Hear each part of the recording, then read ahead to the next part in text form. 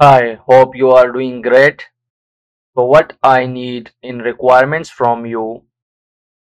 So there are actually two types of website. The first one is static, another one is dynamic. What is static website? So this is static website. You can see here. Static website mean whenever you select this URL and paste it new window, it will always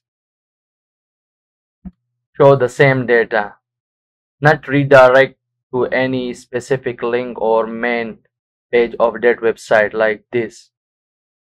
So this is static. For this type of website you have to share me direct link like this one, and then second, mention data fields like this. Let's suppose you are interested in ID, customer first name, last name, customer email, etc. So you have to share me like this for comfortability, so I get it easily where your target data is showing on website. So you have to take screenshot like this, that this data, let's suppose I am interested. You have to mention all fields like this, and then take and then share that screenshot with me.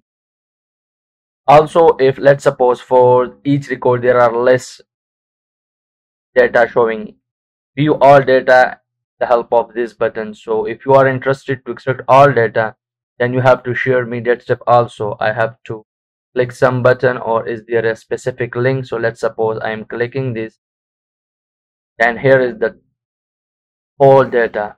So you have to share me that step also, like the first step, this link, then click this, and then I need this whole data. Take screenshot like this and mark it like this whole. It's specific, and just mark that field. So in this way I will easily get your goal. So this is for static website. Now the second type of website is dynamic website. Dynamic website are those website like this one which change data without refresh your link. You will see I am, let's suppose, clicking this category and press this button. The data will be changed, but the link is same. So in this case you have to share me the main link and also share steps. Let's suppose visit this link, then on right hand side you will see a form, and you have to click one of category and then click this button.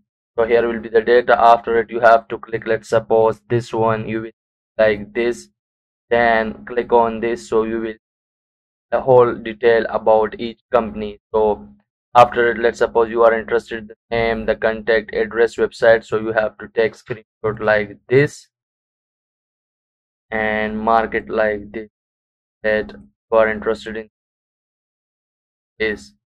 So these are the steps. Thanks.